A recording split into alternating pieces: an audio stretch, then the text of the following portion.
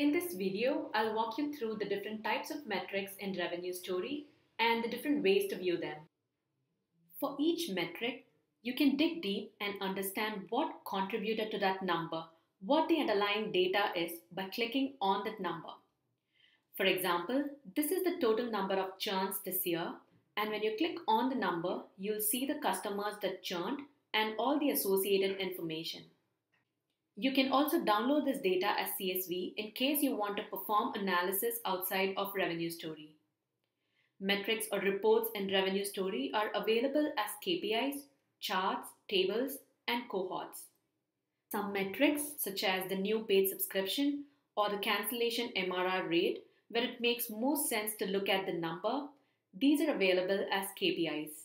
You can view KPIs for the current time period and compare it against the previous time period, or you can see the number for the previous time period versus the one before. These are the different time period options that you could choose from.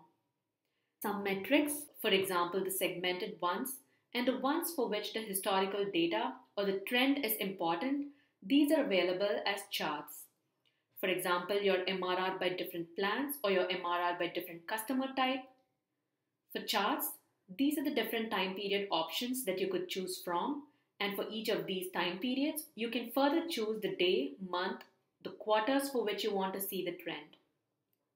Some metrics, such as the total MRR or your expansion MRR, are available as both KPIs and charts. Other metrics, like the churn breakdown report, are available in table format.